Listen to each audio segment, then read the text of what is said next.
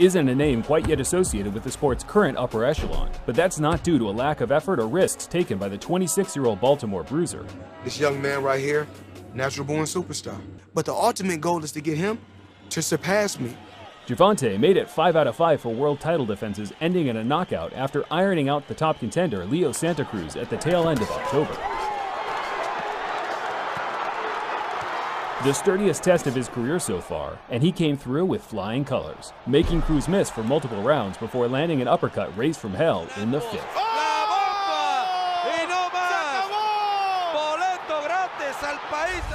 With the Gamboa fight from last year aside, Gervonta makes the list more for his display of dominance over top contenders since becoming a champion in 2017.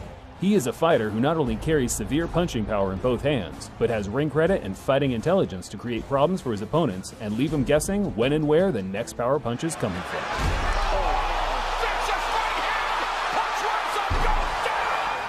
With no disrespect meant for Santa Cruz because he is a top fighter, you still have an impossible task for his opponent. Errol Spence really is a quality operator, and he'll go on for me, I think, and dominate this division. In more recent times, Spence has performed at a true pound-for-pound level in victories over Mikey Garcia and Sean Porter, using calculated tactics to defeat top-grade opposition in the welterweight division. 1 minute remaining, and Spence said that's what he wanted to do. This video was put together before Spence's upcoming showdown with Danny Garcia, another top fight, but a bout that wouldn't have changed my ranking for him either way. They're top welterweights. Yet, he makes up for it with his additional top-tier all-around attributes. I wouldn't have much argument against Spence being a spot or two higher on the list, and I think it goes without saying a victory over the likes of Crawford or Charlo would... Wow! What a knockdown by Lopez! I did 12 rounds and a backflip. I'm still in shape. When a fighter is hyped up early on in their career as much as Teofimo was, doubt usually surfaces among the hardcore community. Can he take a punch? Can he go the distance? Can he do it on a cold, rainy night at Stoke? All reasonable questions. Yet in what has to be one of the first instances I can remember, there was little to no hate or doubt at all, and that's due to the incredible career pathing Top Rank has provided him so far. Oh, big left hand. I don't think he'll get up from that. That was a huge left hand. This fight's all over. Barely a year after turning pro in 2016, Teofimo threw himself in the deep end of the lightweight division and started putting beatdowns on the who's who of the top 15. This fight is over! Teofimo Lopez with a backflip! Exceptional performances ending with one-punch knockouts became routine through 2018 and 2019, with the latter mentioned year seeing him crowned world champion after defeating the tricky and avoided Richard Comey with staggering ease. Moments away from having it happen! And there it is! He has done it! Becoming a world champion only ignited his hunger and determination further. Who's happy with one belt when you have to hold four to be the undisputed king of a given division? Doing what I gotta do, take over. No disrespect to Lomachenko and Leonidas, but I'm here to take over the show. On October 17, 2020, Teofimo decided to skip the usual homecoming or glorification fight, if you will, and jump straight into the deep end to unify the titles against the pound-for-pound veteran, Vasily Lomachenko. It's winner take all. Let's do this. My initial doubts as to whether Lopez was ready for such a matchup were erased reasonably quick as he used top draw tactics to limit Lomachenko offensively, while racking up round after round by sticking ramrod jabs in Loma's face. He has committed to that from the start. It was a good 11th round from Lomachenko, but a good finish to it from Lopez as he's stalking forward here. We have 1 round to go. Lomachenko did show his class in the latter stages of the fight, clawing back some of those rounds, but it just resulted in Lopez's victory being that much more praiseworthy as he overcame the onslaught by showing maturity far beyond what the boxing world expected. And I had to dig in there.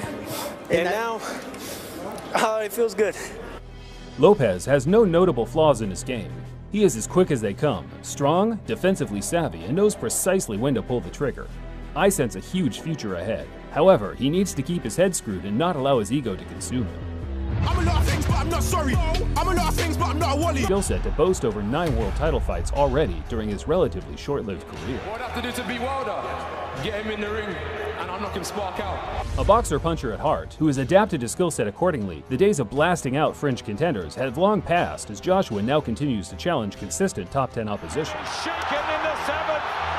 On a left hand and a right hand. And down goes the Russian. The loss to Andy Ruiz Jr. last year certainly hindered his career, but with a convincing win in the immediate rematch, I'm not sure the wider boxing press treats him fairly when it comes to the rankings. Am I really the only one that considers him a top fighter? Either way, at 31 years old, there are still a few good years for AJ to build upon his already stellar career. Anthony Joshua, you know I'm coming for you. If I was you, Joshua, I'd avoid me, because I will jab your face off. You bomb. Anthony, I'm coming for you. Hey, I never said it'd be easy. John, we've seen him gasping for air on more than one occasion. On the other hand, AJ has fast hands for a heavyweight and is as strong as an ox on the inside, always looking to land his signature uppercut.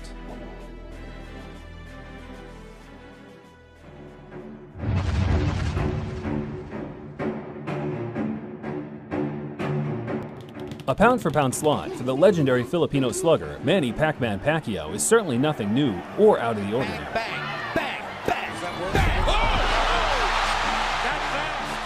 Pacquiao became the oldest welterweight champion in history with his win over Keith Thurman last year, and joined George Foreman as the only two pro boxers to win world titles 20 years apart. Now I prove it again at the age of 40, so Manny Pacquiao's journey still continue. Since his controversial defeat to Jeff Horn in 2017, Manny appears to be rolling back the years with consecutive prime-like performances over Matisse, Broner, and Thurman respectively. However, with no outing in 2020 and lurking rumors of a Conor McGregor fight being next, this will likely be the last time he features on a current list like this. Corner there, then moves away. Now his back is against the ropes. Margarito tries to press the action. Pacquiao hits him flush with a big left hand. Manny's speed, power, and footwork have remained the gold standard in boxing ever since he conquered America in the mid-2000s. It doesn't matter what weight he fights at, or what age he fights at. His legendary skill set always finds a way to give his opponents hell. Bit of a smile from Manny Pacquiao. Oh, down goes Thurman! Thurman knocked down late in round one.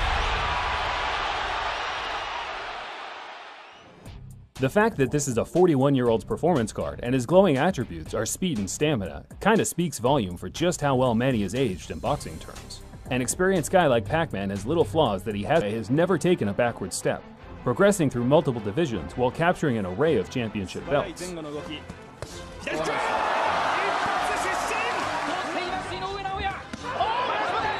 Inoue's crowning moment came at the tail end of 2019 when he faced the fellow Asian star Nonito Donaire in the World Boxing Super Series final. A fight that on paper looked routine for Naoya, yet the action that transpired made the bookmakers look foolish.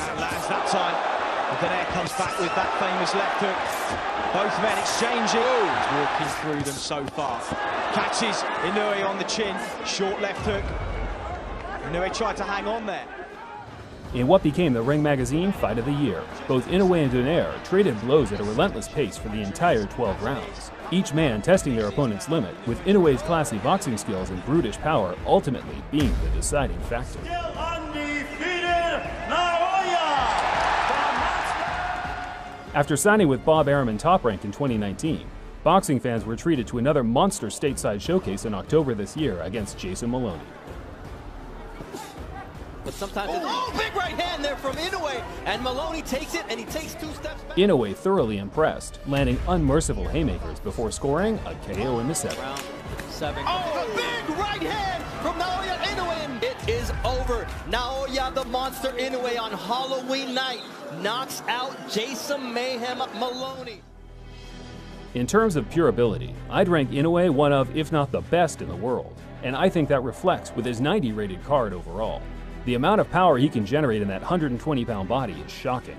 As Inoue strives to conquer more divisions down the line, I think upon transitioning to the heavyweight division in 2019, the 200-pound super champ, Alexander Usyk, was indeed the only fighter in boxing today I can honestly remember cleaning out an entire division while leaving no stones unturned. He's probably now best by 15.5 stone now, and the hand speed is tremendous.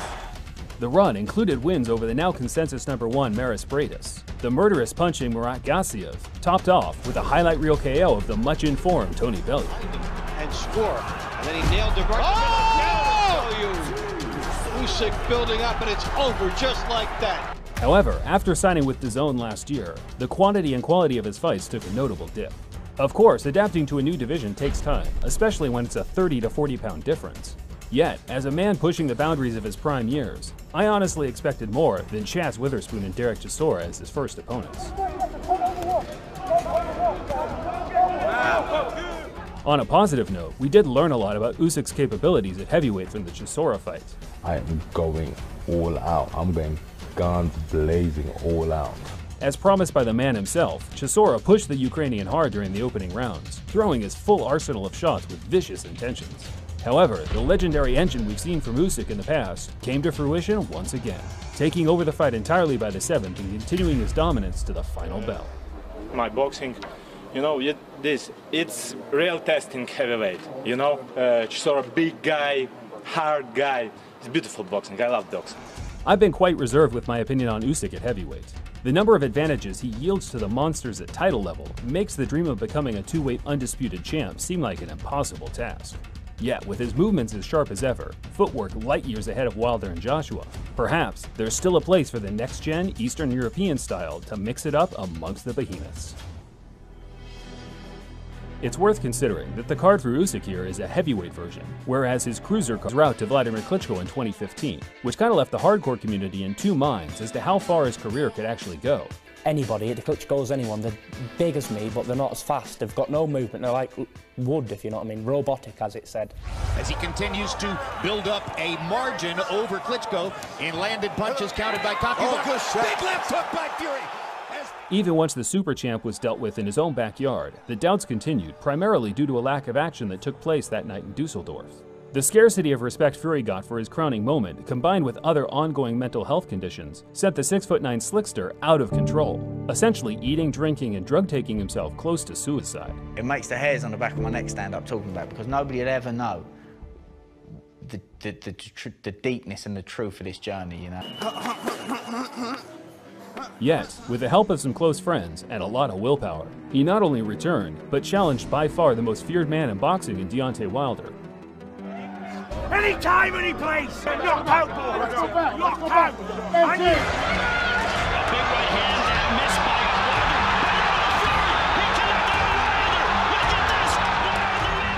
We all know Fury won that first fight. Even with a couple of knockdowns in Wilder's favor, the traveling Brit racked up every point while remaining on his feet, beating the Bronze Bomber in every aspect of the sweet science. Just over a year later, with a little help from the KO specialist Sugar Hill of the Kronk, Fury switched up his style and destroyed the unbeaten in 43 Deontay Wilder at his own game, on the front foot looking for the knockout at all stages. Fury might not have a resume with as much meat as Anthony Joshua. Still, his wins over Vlad and Wilder will always stand above any feat his fellow Brit can achieve in the foreseeable future, unless, of course, AJ beats Fury. He's just awkward. He's just awkward, if you know where I'm coming from. How fast and nimble Tyson still looked. Additionally, his most significant attribute for me has to be his physical strength. We've seen beasts like Chisora, Klitschko, and Wilder utterly dumbfounded with the roughhouse tactics Fury likes to impose.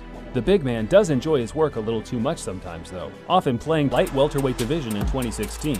Terrence Bud Crawford has set out on one of the most destructive knockout streaks the boxing world has ever seen.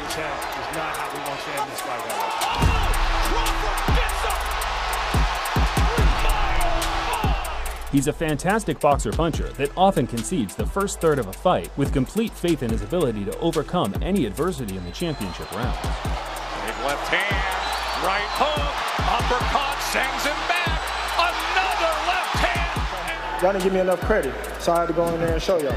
For my money, the best all-around boxer globally, he's proven his skills against an array of championship-level fighters over his current 37-bout career, which to this point remains a perfect one. This is my weight class. This is my weight class. Yeah, you're right. This is my weight class now. When I entered it, it's mine. Due to a lack of challengers, Crawford moved up to the welterweight division in 2018 in search of some profile-raising fights, two of which serving their purpose in Amir Khan and Kell Brook. Position to let his combinations go. Beautiful right hand. And the champ gets to him. Vicious attack to close it.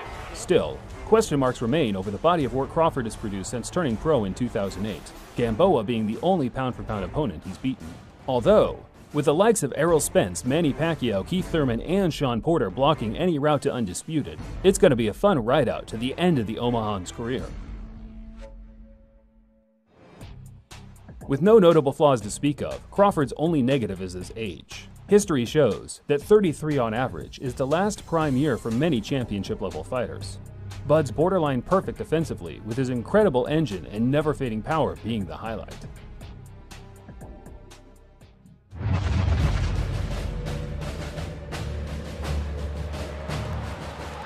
With 17 fights against current, former, and future world champions, Mexico's own Saul Canelo Alvarez has by far the most prestigious boxing career of the last decade. In the opening round of the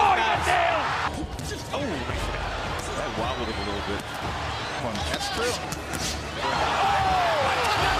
Drops a beer pong. Good catch from Alvarez. brilliant performance in the middle of the ring by both fighters. That was a headshot. Down he goes to the body, and that should do it. It's over. That is it. The list of Hall of Fame opponents he's defeated is uncanny, albeit a few past their prime. Still, on paper, it certainly rivals his great Mexican counterpart, Julio Cesar Chavez. It just looks so much more powerful. He's that digging down. He hurt him there. Solid right hand upstairs. Known for his blistering combinations, savage punching power, and slick defensive work, Canelo has bitten traits from each legendary rival that he's faced, implementing the part of his opponent's game he struggled with the most into his future bouts. No, not at all. He's a strong competitor. He's a strong champion. It's nothing I never felt before after being in the sport over 20 years. But he's a tough competitor. He's a tough competitor.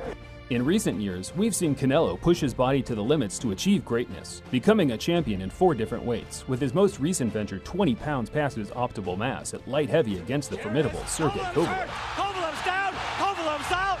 It's over. While engaging in high-tempo slugfests has elevated Canelo to the sport's highest-earning competitor, it has also made many of his high-profile fights considerably close, to the point where many fans feel he's even been gifted the odd decision or two. Either way, when Canelo has fought someone not ranked in the top 3 of a given division, it's been nothing short of a bloodbath, proving his quality shines far beyond lingering contenders, a feat his closest rivals can't claim. A showcase fight for the biggest star in the sport. With Callum Smith coming up soon, Canelo's legendary chin will be put to the test once again. But as we've seen against the likes of Miguel Cotto and Gennady Golovkin, this guy is made of pure steel. Canelo's stamina used to be a place of issue in years past, but he's since